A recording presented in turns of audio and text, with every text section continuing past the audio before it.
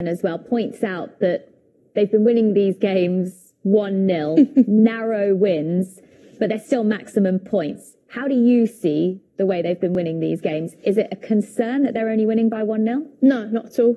I think the greatest thing is keeping the clean sheets. I've always said clean sheets win your championships, goals win your games. I don't think they win the championship, but it's that basic principle. And I was likening it to earlier. I read an Andre Agassi book, and he said that when he played tennis, his coach said to him, don't play to win the point, play for the opposition to lose the point.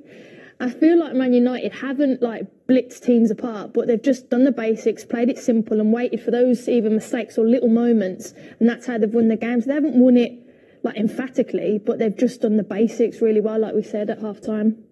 Yeah, they have stripped it back to basics. And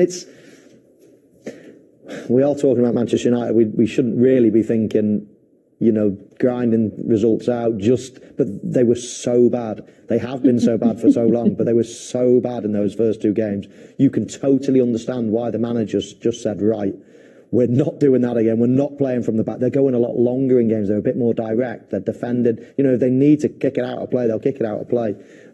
So I think they've just they're playing their way back into the season, I think. And 3 wins on the spin. They're not going to change now. They'll gradually gain more and more confidence. And when they start having more time on the training field, you'll see more expansive stuff. But at the moment, they can't risk playing like they did in the first couple of games. How important has it been then also for Erik ten Hag as the manager to gain the confidence and the support of the fans with these 3 wins in a row now, which has taken them to 5th in the table? Oh, it's massive. It kind of silences everyone as you climb the table. No one can ever really say anything when you're winning and getting maximum points, and that's what he's done. He's kind of silenced it, but fair play to him. He stayed strong. He was under massive pressure. Like we said, it couldn't have got any worse in the opening games, but he's gone about his business and stuck with his principles at times, but been adaptable. Like Michael said, if we have to go long, we have to go long, and this is a results-orientated business, and we saw that it's some managers have a quick, short lifespan, so he's doing what he needs to do.